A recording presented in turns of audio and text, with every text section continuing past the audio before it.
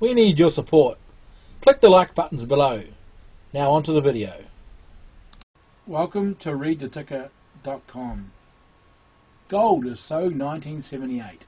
A chart in front of you is gold price from 1976 up to 1980-ish. It went from $100 to $880.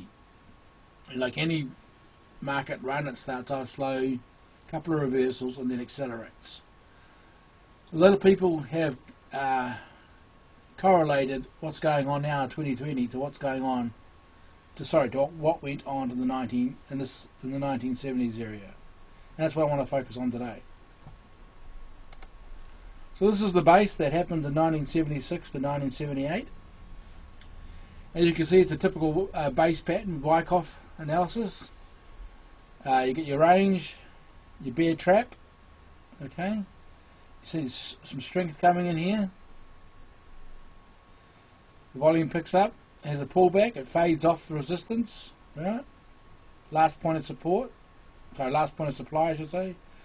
Breaks up, pullback, breaks up, pullback. And these pullbacks are 38%, and this pullback here is 50% on that rally line there. Now, what actually happens when price breaks out? It actually enters into the bear, what they call a bear trap zone. This is a zone where the breakout could be false, and it could quite frankly reverse. But whenever normally what happens with a breakout, the big boys see this move is happening, and they may not have gotten in a large enough position in this area here. So the first thing they want to do is create some selling or some, push the market down so they can accumulate at a better cost average. So they can move markets 10, 15, 20% quite easily. And as you can see here, price mainly advance, and those who are wrongly positioned had to get out, so that's the short covering. And those who wanted to get in at a better cost average than a new high. So here was a new high. They wanted to push to get the price down, create some story, get the dollar moving up, or whatever else they could do, so they could get it down and accumulate on the downswing. Because that's how you get the big orders filled. You do not want to chase price up. And as the price goes up again, they get another smash down so they can accumulate. So this is all accumulation going on here. So as you can tell by the volume, how the volume changed between there and there, the big boys are really getting involved in this area here. And as I said before, we're looking at the chart focus around this area here. How the volume was building up and big accumulations were going on here, and it got up here, and obviously it took up to there, and the distribution happened around here.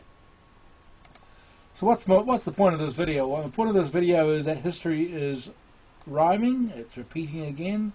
We have a situation here, we've had a bit of a base, the move has started, and the big boys are just starting to realise that there's a big move coming on, and they want to get positioned correctly. Now, if I go to the current time, 2020, we've had our base, we have our bear trap, very, very similar.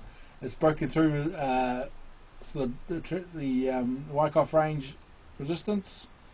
We had a fade, couple of fades here, you can see that, breaks up. And we've had this advance here. So I would suspect, as the big boys want to get involved, we've had one pullback here, quick acceleration. Like in 1978, we're going to get a couple of serious pullbacks, probably at least a 1 or 50%. So I'm saying we could easily get quite a pullback right down to 1500 here. We'll go a little bit higher, then back down 1500 here as we approach former resistance at this level here. See, here's former resistance. Well, I can actually draw that. Boom. Another breakout there. I'll go back to here.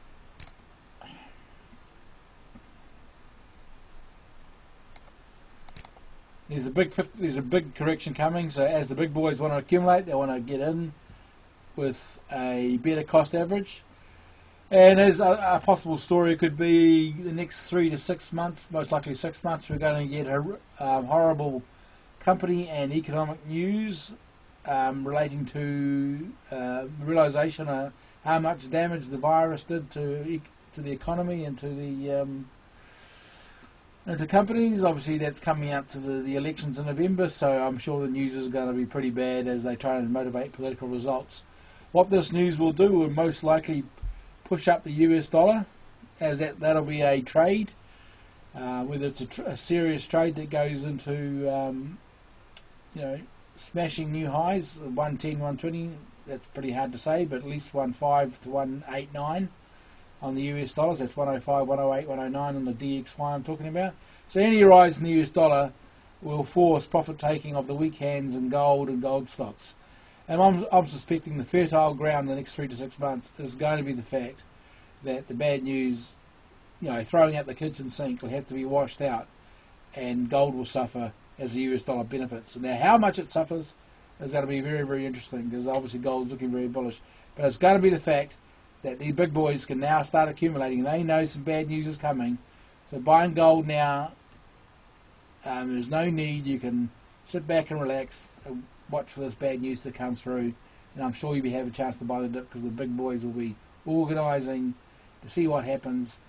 And they'll be waiting for, I think on the side note is, these are the facts you want to wait for. The US dollar to go up, gold's pull back, oil to flatten out and to recover, because oil is associated with deflation and reflation, and if oil flatten out and start to appreciate in price just prior to Trump election, that'll be reflation, and that'll be bullish for gold. So next 3 to 6 months, I'd have to think that gold is the upswing with its high COT reports.